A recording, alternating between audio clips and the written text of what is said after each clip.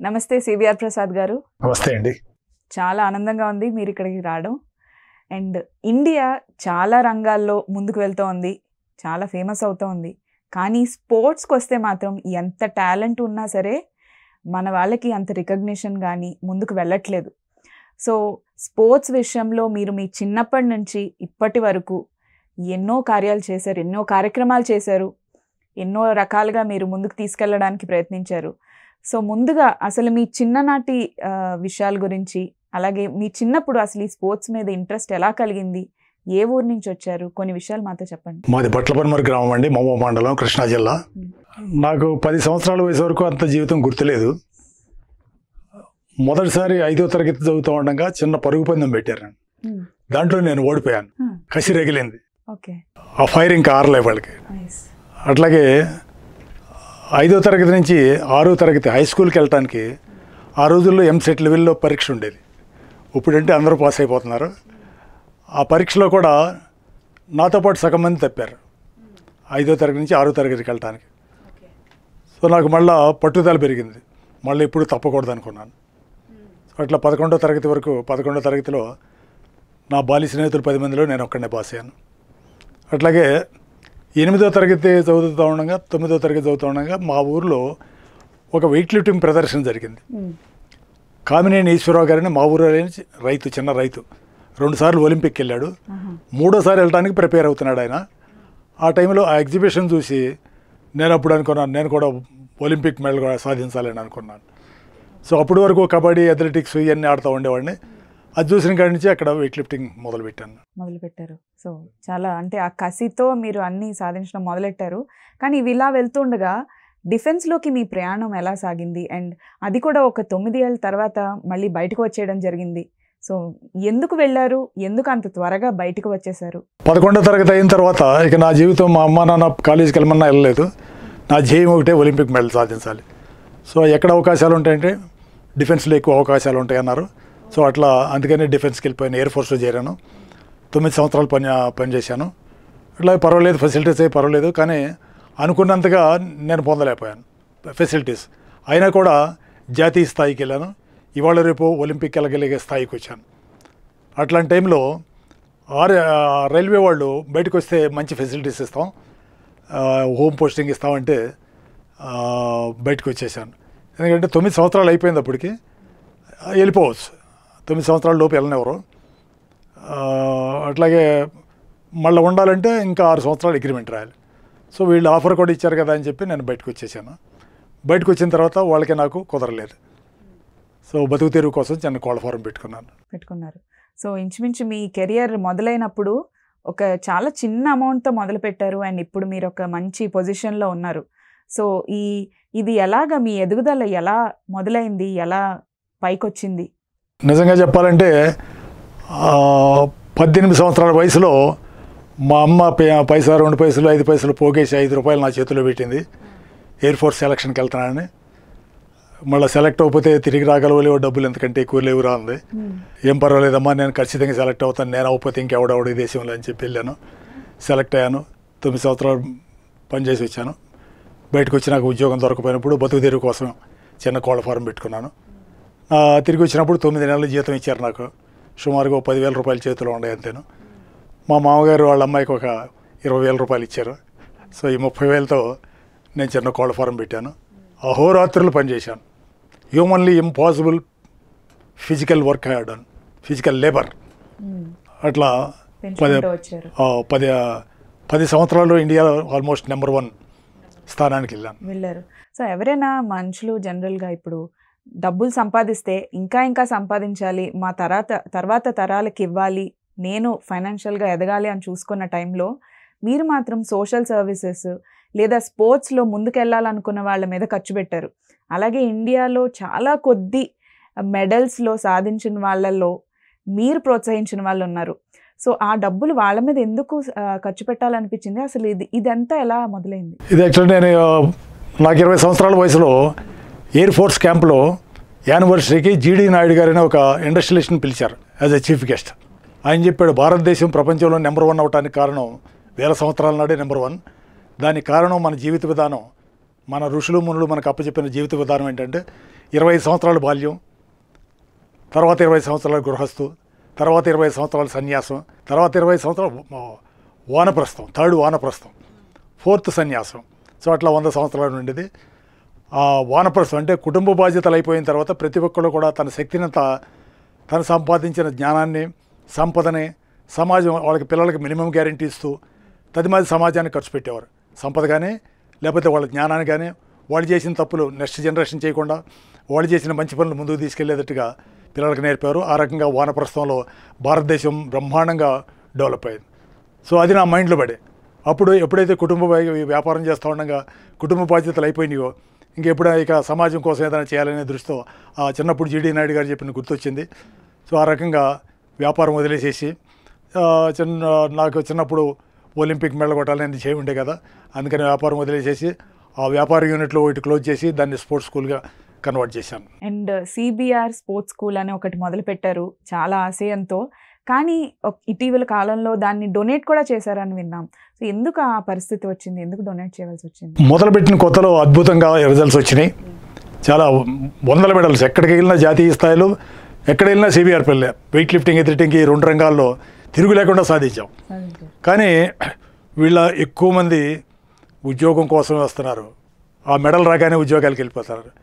ఒకళ్ళిద్దరు నాబోటేళ్ళు ఎవరైనా ఉండగానే ఒలింపిక్ మెడల్ కోసమని వాళ్ళని ఈ mafia in sports, biggest mafia in sports is federations and associations. వీళ్ళు వాళ్ళ అడుగులకు మడుగులు ఎత్తే వాళ్ళని మాత్రమే సెలెక్ట్ చేస్తారు. ఎంత మెరిట్ ఉన్నా కూడా వాళ్ళకి ఇష్టం లేకపోతే చేయరు. ఆ రకంగా నా పిల్లలు ఒలింపిక్ మెడల్ సింగిల్ షాట్లో గోల్డ్ మెడల్ కొట్టగలిగే పిల్లలు 10-15 మందిని కనీసం జిల్లా స్థాయిలో కూడా పాల్గొనలేవలేదు. కొంతమంది అనుకుంటారు CBR డబుల్ చెబుతున్నాడని అనుకుంటారు. కానీ నా పిల్లలే కాదు, బయట కూడా ఆంధ్రప్రదేశ్లో నేను గత 25 సంవత్సరాల్లో కనీసం ఒక 100 మంది పిల్లలను చూశాను ఒలింపిక్ మెడల్ స్థాయి. మరి వాళ్ళంతా ఏమైపోయారు? కారణం mafia and sports, that is federations and associations and the next government officials. ఎవరైనా వాళ్ళు సొంతంగా చేస్తారంటే వాళ్ళని రానివ్వరు, తొక్కేస్తారు. ఆ రకంగా చాలా చేశాను. చేయలేక వయసు కూడా నాకు మళ్ళుతుంది. అట్లాగే మన లాక్డౌన్ అయిన తర్వాత ఇక అది నేను హైదరాబాద్ తిరిగి వచ్చేసాను. నిన్న ఫ్యామిలీ కూడా చాలా సంవత్సరాలు నెలకి ఒక 10-15 రోజులు ఫ్యామిలీతో గడిపేవాడిని. తదిమ 10-15 రోజులు పిల్లలతో గడిపేవాడిని. ఇక వచ్చి హైదరాబాద్లో సెటిల్ అయ్యాను. సో అందుకని అది ఖాళీగా పడి ఉంది. ఎంత బోల్డ్ ఖర్చు పెట్టాను. నేను ఒక స్పోర్ట్స్ మొదలెట్టినప్పుడు నా చేతిలో 500 ఎకరాలు ఉంది. 350 ఎకరాలు అమ్మేసి స్పోర్ట్స్కి కానివ్వండి, సామాజిక అవసరాలకు కానివ్వండి 350 ఎకరాలు ఖర్చు పెట్టేశాను. సో ఇక అది ఆ స్పోర్ట్స్ స్కూల్ కూడా ఒట్టిగా ఖాళీగా పడి ఉంది 3 సంవత్సరాలు. అందుకని ఈ మధ్య ఒక నెల క్రితం అది విద్యాభారతి అనే RSSలో ఒక ఎడ్యుకేషన్ వింగ్ వాళ్ళకి డొనేట్ చేశాను. వాళ్ళని ఒక డిఫెన్స్ స్కూల్ పెట్టమని, నేతాజీ పేరు మీద నేతాజీ సైనిక్ స్కూల్ అని పెట్టమని వాళ్ళకి డొనేట్ చేశాను. సో ఇండియాలో చాలా టాలెంట్ ఉంది కదా సార్, అందులో స్పోర్ట్స్లో ఇంకా ఉంది. సో మన ఇండియాలో ఎంతవరకు ఎంకరేజ్మెంట్ ఉంది అని మీరంటారు? ఎంకరేజ్మెంట్ చెప్పాలంటే చాలా పూర్గా ఉంది. చాలా తల్లిదండ్రులకి చదువులు తప్పితే ఇంకేం అవసరంలా. ఆ పిల్లలకి ఆరోగ్యం కూడా అవసరంలా. చదువు ఇది తప్పితే ఏమీ లేదు. అట్లాగే గవర్నమెంట్ కూడా తక్కువ ఖర్చు పెడుతుంది. చాలా తక్కువ ఖర్చు, ఇతర దేశాలతో పోలితే తక్కువ ఖర్చు పెడుతుంది. కానీ ఇవన్నీ కాకుండా కూడా ఇవి కూడా లేకుండా కూడా చేయొచ్చు. ఇండివిజువల్ కనుక కసి ఉంటే ఇది గెలవాలని. ఇప్పుడు చాలామంది ఏమంటారు, మాకు కోచెస్ లేరు, మాకు ఫెసిలిటీస్ లేవు. ఏకలవ్యుడు ఏ కోచ్ ఉన్నాడు? మనకు భారతంలో ఏకలవ్యుడి కథ ఎందుకు చెప్పారు? నీకు ఇది కన్నా చేయమంటే అది సాధించవచ్చు. అట్లాగే ఫెసిలిటీస్ లేవంటారు. ఒక ఒలింపిక్ మెడల్ కొట్టగలిగే వ్యక్తి ఫిట్నెస్ సాధించడానికి 6x6 చాలు, 6 అడుగులు బై 6 అడుగులు చాలు ఫిట్నెస్. ఇవాళ ఒలింపిక్కి వెళ్ళే పిల్లలు, ఇండియా నుంచి ఒలింపిక్కి వెళ్ళే పిల్లల్లో ఫిట్నెస్ ఉండాలే లేరు. కొద్దిమంది మెడలు కొట్టారు, మెడలు కొట్టడం వేరు, ఫిట్నెస్ వేరు. ఫిట్నెస్ టెక్నిక్ 2 ఉండాడు, ఖచ్చితంగా మెడలు కొట్టగలడు. బట్ మన దగ్గర ఫిట్నెస్ లేదు. ఓన్లీ ఈ డ్రగ్స్తో చాలామంది మెడలు కొడుతున్నారు. అట్లాగే ఎంకరేజ్మెంట్ కూడా వాళ్ళకి ఇవ్వాల్సిన స్థాయిలో ఇవ్వట్లే. చిన్నప్పుడు ఇవ్వాలి వాళ్ళకి. ఇది వాళ్ళకి కావాల్సిన ఫెసిలిటీస్, ఇది మంచి ఫుడ్, బేసిక్గా ఫస్ట్ ఫుడ్ కావాలి. ఆ ఫుడ్డే లేదు పిల్లల దగ్గర. ఇది మంచి పౌష్టికాహారం లేదు. కానీ ఎప్పుడు ఇస్తున్నారు? మెడల్ కొట్టిన తర్వాత కోట్లు కోట్లు గుమ్మరిస్తున్నారు. గుమ్మరిచ్చి వాళ్ళని ఆటల నుంచి చెడగొట్టేస్తున్నారు. ఈ డబ్బు వస్తే వాళ్ళకి మనసు మైండ్ అంతా డబ్బు మీదకి వెళ్తుంది. ఆ డబ్బుని ఎట్లా మేనేజ్ చేయగలరు వాళ్ళకి తెలియదు. ఇది వ్యాపారం చేస్తానే ఎక్కువ డబ్బు ఇచ్చినప్పుడు నాకే చేతకాల. ఇది అదే పని మీద ఉండే వ్యాపారస్తులు కూడా ఎక్కువ డబ్బు మన స్థాయికి మించి కనుక డబ్బు మన చేతిలో వస్తే it is not easy to manage. ఆ రకంగా ఎక్కువ మంది క్రీడాకారులు పెద్ద పెద్ద మొత్తాల్లో డబ్బులు తీసుకుని దాన్ని మేనేజ్ చేయలేక పోగొట్టుకుని ఇటు స్పోర్ట్స్కి దూరం అయిపోయారు, అటు డబ్బు పోగొట్టుకున్నారు. కాబట్టి వాళ్ళకి డబ్బు కాదు ఇవ్వాల్సింది, వాళ్ళకి జీవితకాలం పెన్షన్ ఇవ్వాలి. ఇది అచీవ్మెంట్ అయిన తర్వాత చిన్నప్పుడే వాళ్ళకి కావాల్సిన మంచి పౌష్టికాహారం ఇవ్వాలి. అప్పుడు చైనా వాడు ఇన్ని మెడల్ సంపాదించి మనం ఎందుకు సంపాదించలేము? వాళ్ళకంటే మనం ఫిట్నెస్లో ఏమో ఫిజికల్ స్టాండర్డ్లు మనం ఏమో తక్కువ లేము. సో అంటే గవర్నమెంట్ సైడ్ నుంచి మీరు చెప్పారు. అలాగే ఇప్పుడు చాలామంది తల్లిదండ్రులు మీరు చెప్పినట్టు చదువు ర్యాంకులు ఇవే అంటున్నారు. సో తల్లిదండ్రులకి మీరిచ్చే అడ్వైజ్ ఏంటి పిల్లలు స్పోర్ట్స్ వైపు వెళ్ళాలంటే? అసలు చాలామంది దృష్టిలో స్పోర్ట్స్ ఆడేవాళ్ళు చదువు రాని అడిగే లెక్క వచ్చారు. అట్లా కాదు, ఎంత నీకు శారీరకంగా ఆరోగ్యంగా ఉంటే మానసికంగా కూడా ఆరోగ్యంగా ఉంటావు. ఉల్లాసం లేకపోతే ఎంత ఉండదు దండకి. ఎంత చదివావు ఆరోగ్యం లేకపోతే దండకి ఏం చేస్తావు? ఆరోగ్యం చెడగొట్టుకున్నావు పూర్తిగా. సూర్యుడు కూడా చోట్ల కనీసం పొద్దున్నే 6 గంటల 4 గంటలకు 5 గంటలకు పిల్లలు ఇస్తారు, ట్యూషన్కి వెళ్తారు, మళ్ళీ రాత్రి 9 గంటలకు వస్తారు. మధ్యలో సూర్యరశ్మి కూడా వాళ్ళ శరీరం మీద పడుతున్నా. ఈ చదువుకుంటానే రోజు ఎక్కువ టైం అవసరం.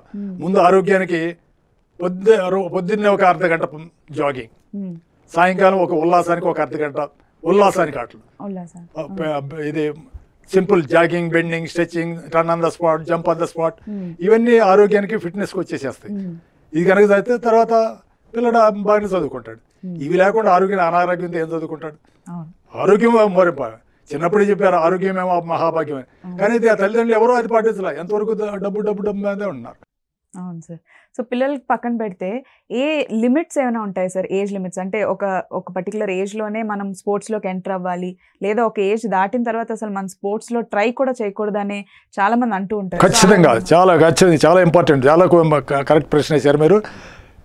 చిన్నప్పుడు మన 10 సంవత్సరాల లోపే ఒక క్రీడాకారుని సెలెక్ట్ చేయాలి. ఏది గోల్డ్ మెడల్ కోసం. ఒలింపిక్ మెడల్ సాధించాలంటే ప్రతి ఊరు నుంచి 5వ తరగతి చదివే పిల్లాడిని, ఒక ఆడపిల్లని, ఒక మగ పిల్లని ఊరికొకళ్ళని కనుక సెలెక్ట్ చేసి 6 లక్షల గ్రామాలు 7 లక్షల గ్రామాలు ఉన్నాయి. ఆ 7 లక్షలు ఇంటూ 2 ఆడపిల్లలు, 7 లక్షల ఆడపిల్లలు 7 లక్షల మగపిల్లలు కనుక తీసుకొస్తే ఒక 10 ఇయర్స్లో మోర్ దెన్ 50% ఒలింపిక్ మెడల్ సాధించవచ్చు. కానీ ఆ సెలక్షనే జరగట్లా.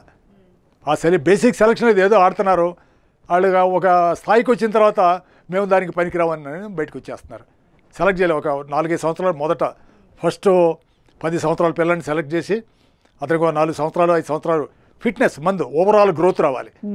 ఏం చేస్తున్నారు? మా పిల్లాడికి క్రికెట్ ఇంట్రెస్ట్ అండి, మా పిల్లాడికి బ్యాడ్మింటన్ ఇంట్రెస్ట్ అండి, దాంట్లో పెడుతున్నారు. కానీ ఆ పిల్లాడు దానికి పనికి వస్తాడా? అది తెలవకుండా పెట్టేస్తున్నారు. కొన్నాళ్ళు అయిన తర్వాత పనికిరాడు దానికి.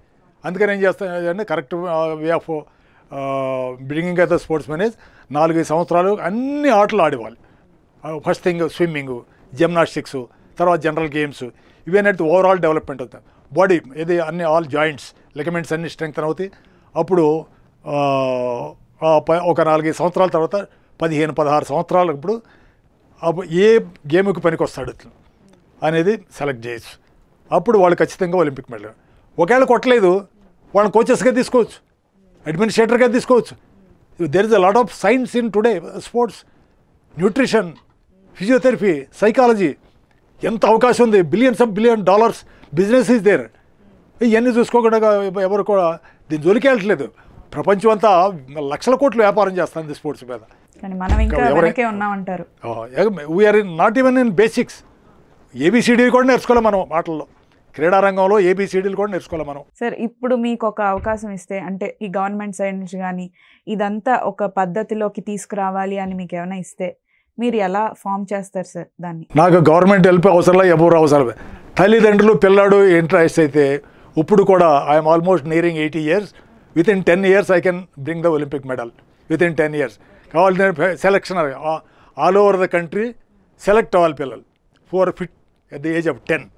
ఓకే, 10 సంవత్సరాలు పెడితే 25 సంవత్సరాలు వచ్చేవరకు 15 సంవత్సరాల్లో ఖచ్చితంగా ఒలింపిక్ మెడల్ ఇది కనీసం ఒక ఇద్దరు ఆడపిల్లలు, ఇద్దరు మగపిల్లలు, 4 ఒలింపిక్ మెడల్ ఇట్లా సెలెక్ట్.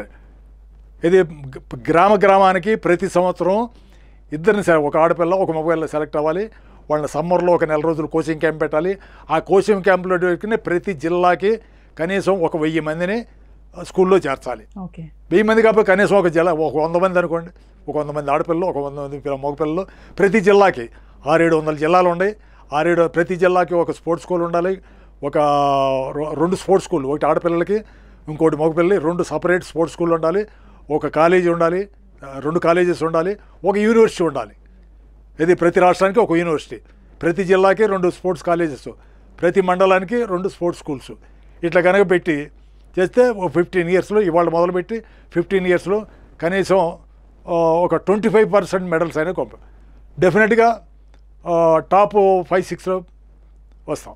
ఒక 20 సంవత్సరాలు కనుక పనిచేస్తే ఫస్ట్, సెకండ్, థర్డ్లో ఉంటాం. మనకి టాలెంట్ ఉంది, అటేమీ లేదు, ఇంటెలిజెన్సీ ఉంది. ఆట ఆడటానికి కూడా చాలా ఇంటెలిజెన్సీ కావాలి.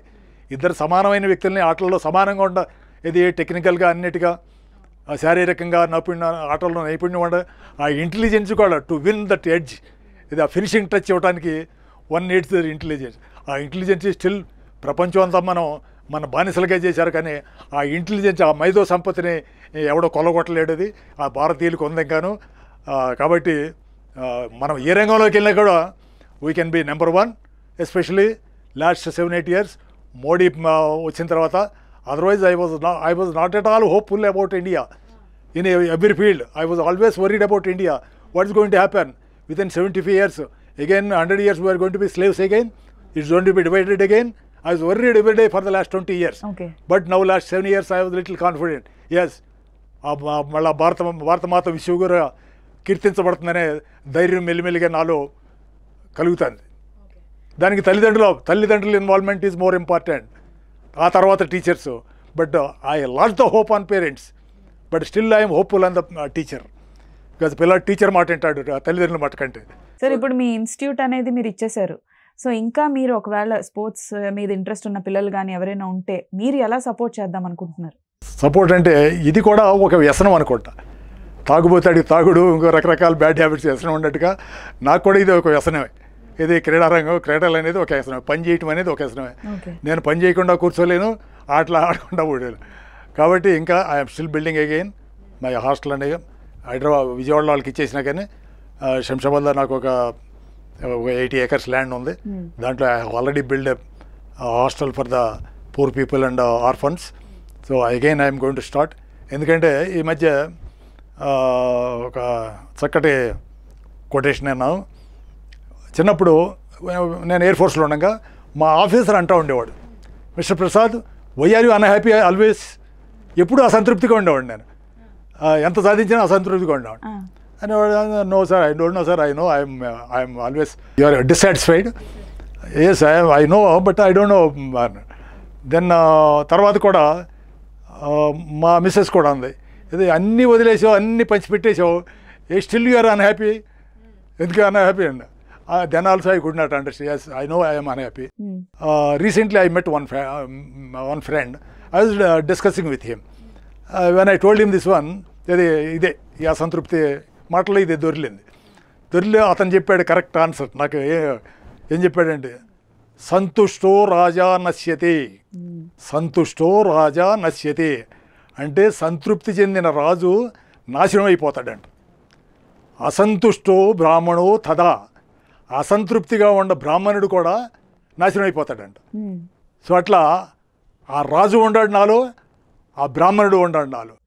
ఇది నాకు ఎంత చేసినా నాకు స్టిల్ సాటిస్ఫాక్షన్ ఉండదు. Next day something again I'm fresh again to something.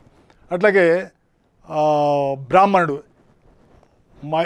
ఆ బ్రాహ్మణుడికి అసంతుష్టో బ్రాహ్మణో తదా అన్నది కాకుండా ఇంకో పదం చెప్పాడు, కరతల గాసం తరుతల వాసం. అంటే కరతల గాసం అంటే గుప్పుడు మెతుకులతో బతకాలి, ఎవరైనా దానం చేస్తే బతకాలి బ్రాహ్మణుడు. తరుతల వాసం, తరుతల చెట్టు నీడన పడుకోవాలి. అట్లాంటి బ్రాహ్మణుడు ఏదో ఎవరైనా గుప్పుడు మెతుకులు తింటే, గుప్పుడు మెతుకులు పెడితే అవి తిని చెట్టు నీడన పడుకోవాలి, అట్లాంటి బ్రాహ్మణుడు. సో ఆ రకంగా నాకు గుప్పుడు మెతుకులు చెట్టు నీడ ఉంటే చాలు, నాకేం అవసరం లేదు. చేతి నిండా పని ఉండాలి, గుప్పుడు మెతుకులు ఉండాలి. సో ఆ రకంగా ఒక బ్రాహ్మణుడు ఉన్నాడు, ఒక రాజు ఉంటాడు. So this is now I understood why I'm unhappy always. So మిమ్మల్ని ముందుకు తీసుకెళ్తుండే ఆ అన్హ్యాపీనెస్ అనమాట. ఇంకా so it gives me always push. ఇది ఆగనివ్వదు, నెడతా ఉంటుంది, ఇంకా ఇంకా ఇంకా ఏదో సాధించాలి, ఇంకేదైనా.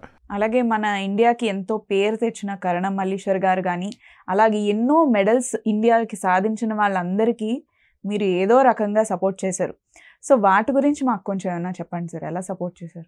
Almost weight lifting అథ్లెటిక్స్లో who ever Hess one medal from 98 onwards, అంటే సిల్వర్ జూబ్లీ నేను చేసుకున్న కాడి నుంచి 90 ఆన్వర్డ్, అంతకుముందు కొద్ది రోజుల క్రితం కూడా almost my help is there in the way of cash awards or training or sending them to foreign tours. So some way all these people, my effort is there, certainly. Okay. Especially Indian universities team did not participate for 18 years. They were not funded by government. Somebody created a hurdle for that fund. So like that 18 years the team has not gone. One of the coaches told me when my children were not allowed to participate in a state level and district level, he advised Prasad Garu, they will not allow you to move further. So you do one thing, you catch hold of the university people. So then I approached Nagarjuna University, requested the Vice Chancellor to conduct an All India game.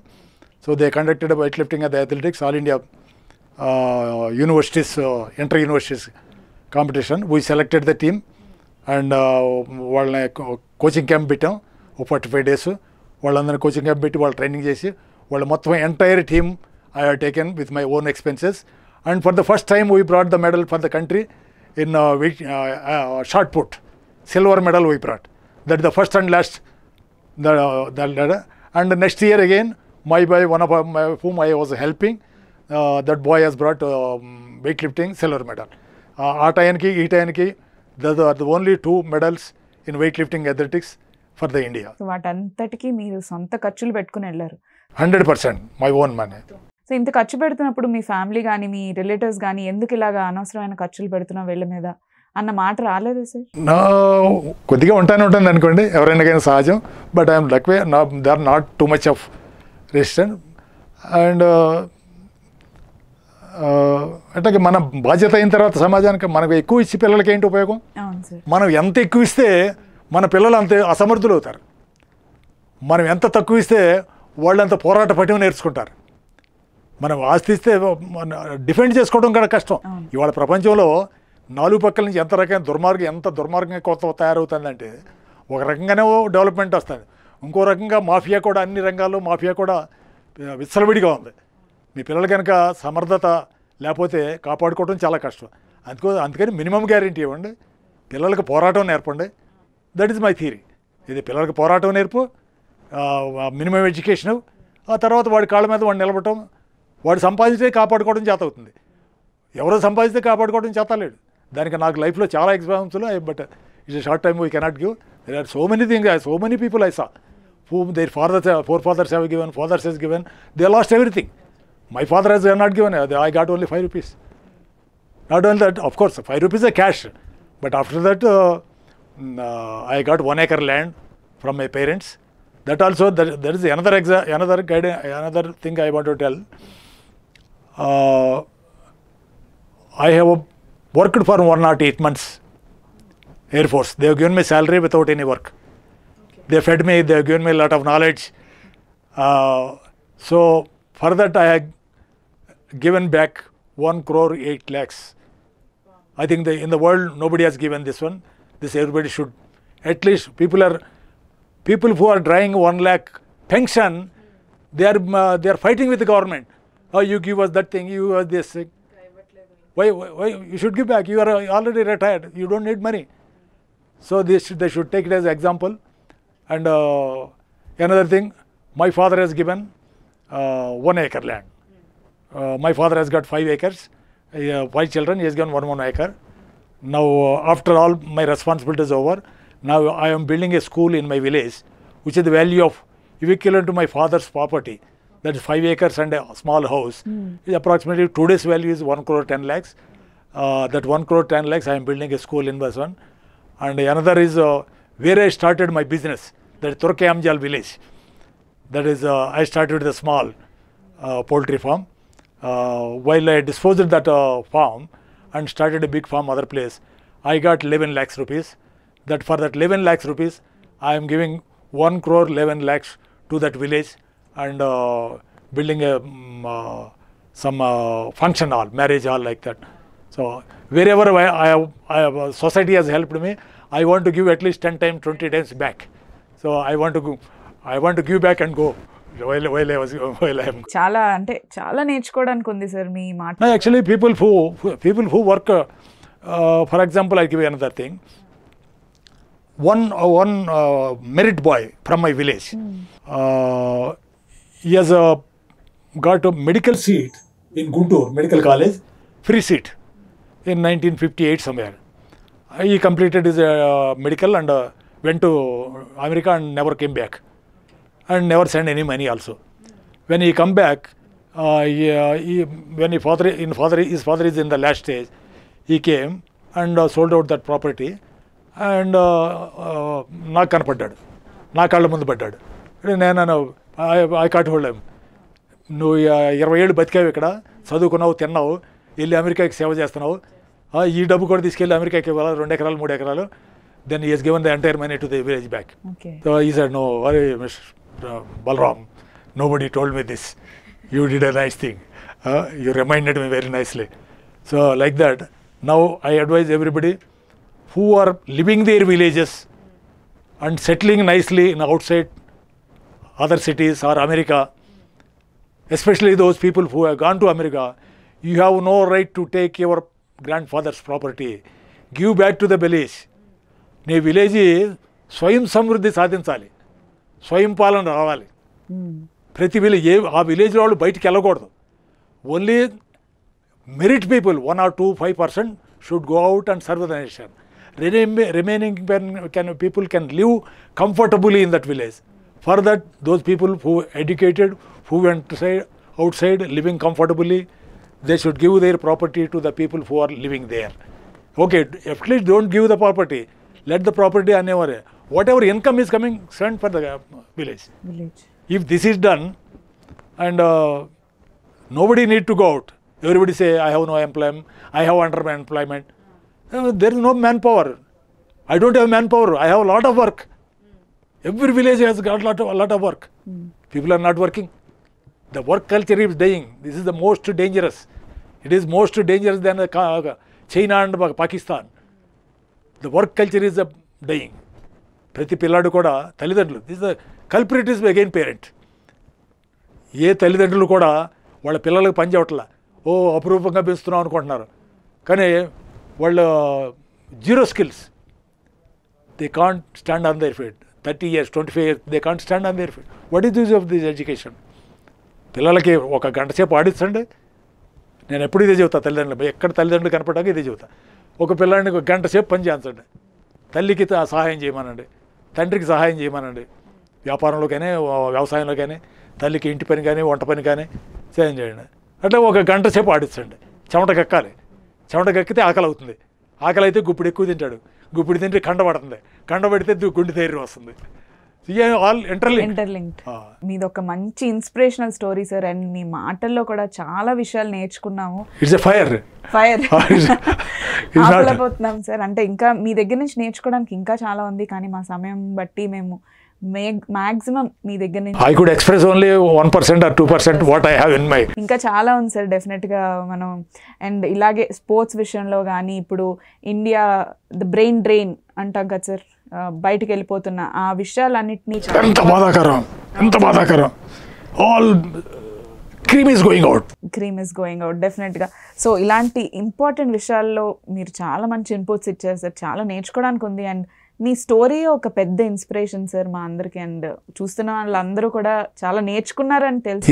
Israel, we should learn from Israel, not from Israel. In front of us, thousands of years they were like slaves. They have been thrown out all over the world. They were killed mercilessly.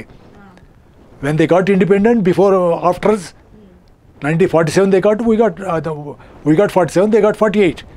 Their population is only 60 lakhs. Their enemies are 60 crores around them.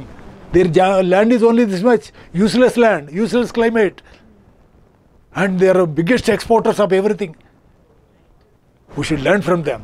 డెఫినెట్గా I think me fire ఇలాగే ఉంచి ఇంకా చాలా మందికి inspiration ఇవ్వాలి, ఇంకా చాలా మందికి మార్గం చూపించాలి అని కోరుకుంటున్నాం sir. Thank you so much.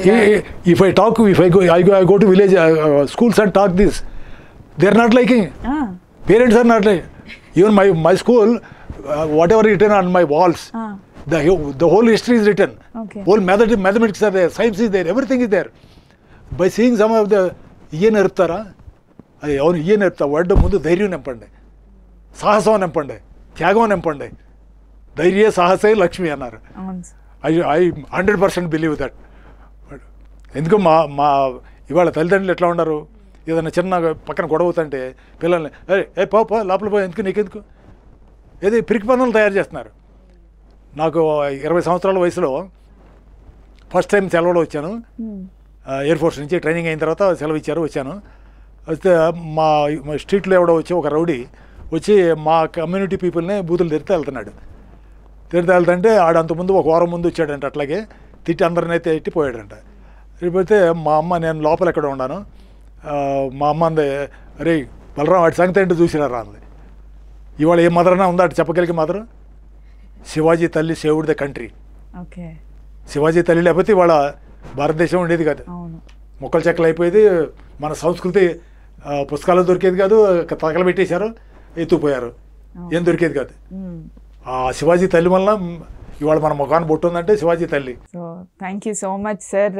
మంచి ఇన్స్పిరేషనల్ స్టోరీ. అండ్ మీరు ఇలాగే ఈ ఫైర్ ఇలాగే కొనసాగాలి, చాలామందికి మీరు మార్గదర్శిగా ఉండాలి. అండ్ ఇలాంటి చాలా మంచి మంచి విషయాలు అందరూ నేర్చుకోవాలి. అండ్ ఈ ప్రోగ్రామ్ ద్వారా చాలా తెలుసుకున్నారు, ఇంకా చాలా తెలుసుకోబోతున్నారు కూడా. సో థ్యాంక్ యూ సార్ మా ప్రోగ్రామ్కి వచ్చినందుకు.